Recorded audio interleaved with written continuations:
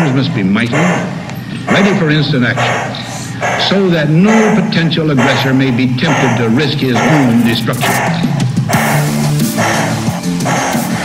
America is a peaceful nation, but if conflict is forced upon us, we will fight and we will win.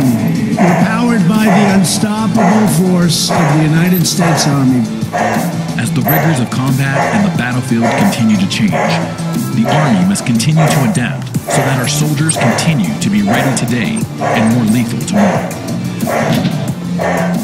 If we adapt to the changing character of war, and we embrace the institutional changes we need to implement, then we will continue to be the most lethal fighting force in the world for the next 7 decades and beyond. With more than 180,000 soldiers stationed throughout the world, today's Army stands ready to fight an enemy, anywhere, at any time. After 17 years of continuous combat operations, the Army has upheld its stature as the most lethal fighting force in the world. To be ready for the next chapter, the Army must modernize the total force to be able to deploy, fight, and win our nation's wars. We must do better. We can do better. We must exploit our science and technology to create options for a very challenging future battlefield. To meet the demands of future conflicts, the Army will increase the lethality of our soldiers by working with industry leaders to develop new technologies and capabilities. Soldiers and units will be provided the necessary equipment to fight, survive, and win our nation's wars.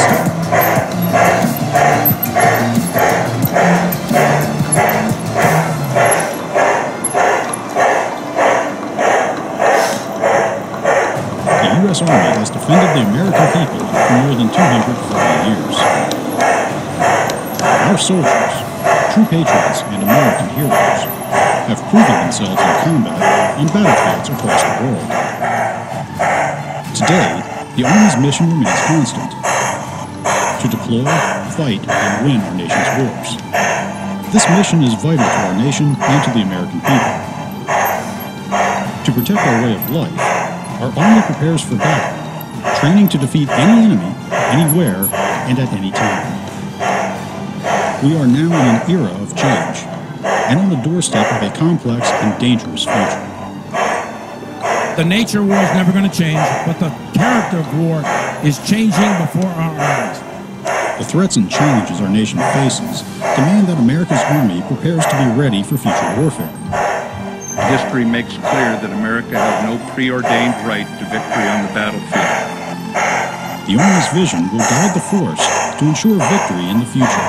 The Army of 2028 will be ready to deploy, fight, and win decisively against any adversary, anytime, and anywhere, in a joint, multi-domain, high-intensity conflict, while simultaneously deterring others and maintaining its ability to conduct irregular warfare. The Army will do this through employment of modern manned and unmanned ground combat vehicles, aircraft, sustainment systems, and weapons, coupled with robust combined arms formations and tactics based on a modern warfighting doctrine centered on exceptional leaders and soldiers of unmatched lethality. With this vision, the U.S. Army will remain the world's premier fighting force, serving the nation for decades to come.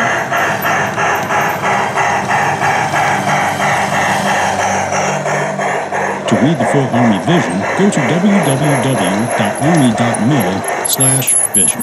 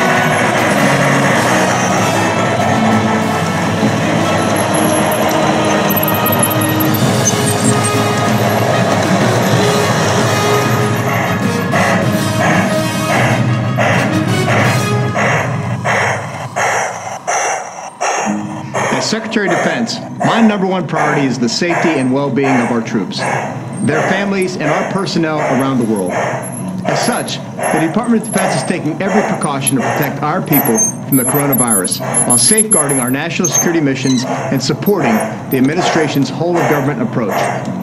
Since the outbreak began, we've taken a host of actions such as providing detailed guidance to our forces and equipping commanders with the resources and authorities they need to protect their troops. Most recently, we issued new travel restrictions to, from, and through areas the Centers for Disease Control have determined pose the greatest risk of exposure. I know this may change the plans of many, and I know you're concerned for your family's well-being. I'm here to tell you the Department is taking every step to ensure you and your loved ones are safe, while also ensuring our military remains the most ready, capable, and lethal force in the world. Here to say more about that is the Chairman of the Joint Chiefs of Staff, General Mark Milley. Thank you, sir. And the Secretary and the SEAC and I, along with the entire Department of Defense leadership team, are committed to the health and safety of you and your families. Our culture as soldiers, sailors, airmen, Marines, and Coast Guard often drives us to push beyond our limits. That's important, especially at this time. But we take all the prudent steps to stay healthy. The guidance provided regarding measures that we are implementing across the joint force will help protect you, your families, and our operational readiness. Pay particular attention to the instructions of your chain of command. We are the world's finest fighting force, and it's because of you. Keep your eye on the mission and take care of yourselves and each other. I want to reemphasize what the chairman just said. America's military is forward deployed in over 160 countries, countering violent extremism, deterring adversaries, and supporting our allies and partners. Our mission remains.